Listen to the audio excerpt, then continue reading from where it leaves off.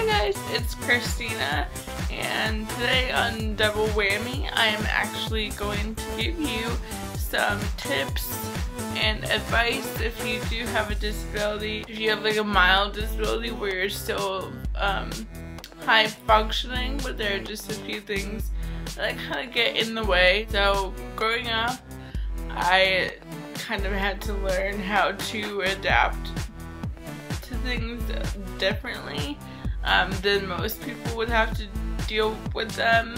I have physical therapy basically my entire life until I was 18. They never really said, here's a different way you can do it to do the same thing, but just do it differently. I don't know if that was a real sentence, but through my life I have had to adapt and change things and do things differently to become more efficient and not take so long with certain things, or just not spill or bump into things or break things. Just some tips and things that I do personally to help myself. I do have mild cerebral palsy. My whole body is basically affected, but my right side is definitely more affected. My right hand moves by itself, so when I'm carrying something, my right hand is basically kind of doing this the entire time. So carrying a full cup of water or a soda or what have you in my right hand is not always simple. First one, in high school, where you have like the cafeteria, you have your tray, you have, you know, your food, maybe multiple plates, you have your full cup of soda, water, what have you, and you have to carry your entire tray through the cafeteria to your table. Now, if you don't have a disability, you don't think that that's really a big deal. For me, it's like an obstacle field. How can I get through this path that looks really daunting and get to my table with all my friends without spilling something, without bumping into someone by accident and then losing my balance and falling? There are just so many things. Going to lunch when I was younger was always a very stressful thing. I didn't want to be the odd one or do things to create more attention to myself than I wanted. So what I did in high school to kind of help carry my thing, pretend this is my lunch tray and I have a cup. So pretend that I have food, like 2 plates on my tray, and I also have a cup on my tray. Now as you can see, just me doing this, it's already moving. When I have a full cup of water, like 2 things, and I have to somehow not tip this over, it's not good. So what I do is I actually take the cup off and put it in my good hand, and I take the tray and actually rest the tray on my thumb and kind of hold my thumb out like that, and I carry it like this.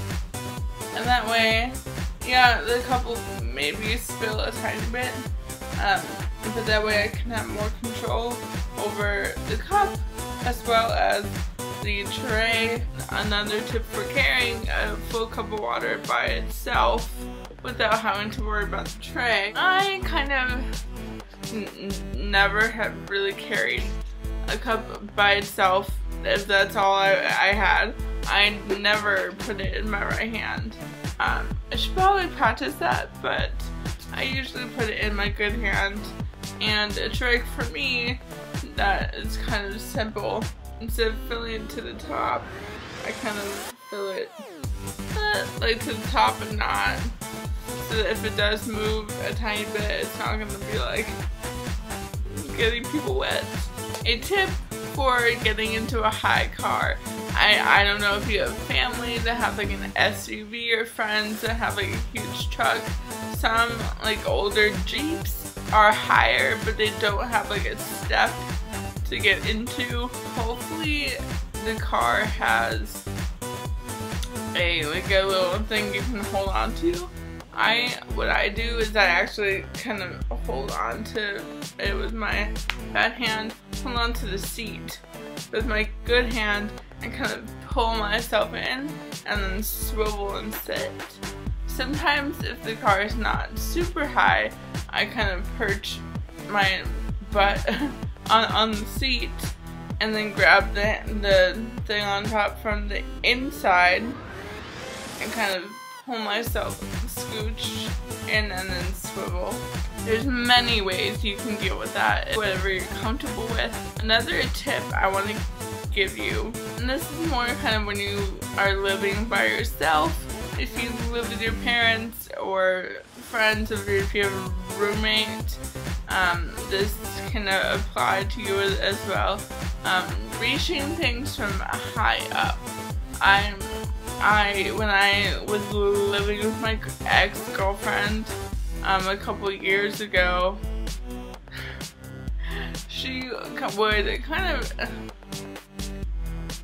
get upset after a while of me constantly asking her for help to get things down, but she would be the one to always put things high up. So I would always say, if you put it lower, I wouldn't have to ask you for help.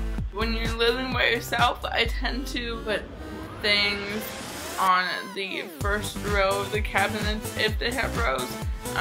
Maybe this is second row, definitely not the third.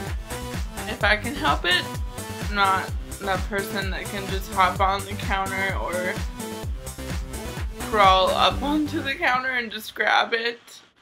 So when I moved to Wisconsin, my sister has a boat, which they just sold, but now they have a sailboat, and we would get into the boat and go water skiing, or go to tubing, or now that she's a sailboat, we just kind of hang out. Getting into boats was my new obstacle. Depending on the boat, her speedboat was kind of at that height in the water where you could like sit on the edge of the boat and then throw your legs over. All my family is very athletic, very capable, so they kind of just like walk into the boat like it's not a big deal. What I do for this speedboat is I kind of have someone help me sit down on the edge of the boat, facing out, like away from the boat, and then I kind of swivel my legs over into the boat to get on. For their sailboat, they actually have trampolines on the sides, which is kind of helpful. There's ropes coming down, so I actually just grab a rope that's taut, and then I just kind of step onto the rim and then onto the trampoline part of the boat. And then you can just sit down. You have to practice. You definitely, for all of these things, you just have to kind of get into your own groove, know your body. You'll find ways to do things that you didn't know you could do. Like for me, I can't ride a bike, but I can ride a tricycle. Things like that. You just have to be okay with having a little change in your life. I'm proud of you. If you like this video, then please give it a thumbs up. If you know someone who's disabled or has cerebral palsy, please send this to them. Share it, get your friends to watch it, and just create some more awareness about CP and how even if you don't have it, how you can help someone that has it with, you know, their daily life. And if you're not subscribed, you should subscribe. I talk about things about disabilities, cerebral palsy, but I also talk about LGBT things. Maybe I'll throw in some P-flag things, and random videos about being gay or queer, pansexual, Sometimes I have my friends in my videos. And I know I probably said this 1,000 times, but next week I might not have my usual Wednesday, Friday videos. I'm going to California, back home, for 6 days, and I plan on vlogging every single day. And the last day will be San Francisco Pride. I'm so excited. I'm really happy just to go home, see my family, hang out. I've been in Wisconsin for a year now, and I've only gone back home for 3 days, so this will be nice just to go home and kind of hang out for a while. So I plan on going to the beach and going things with my family and friends, so I will definitely vlog every day next week. I hope you guys have a great day. Live with kindness and lead with love.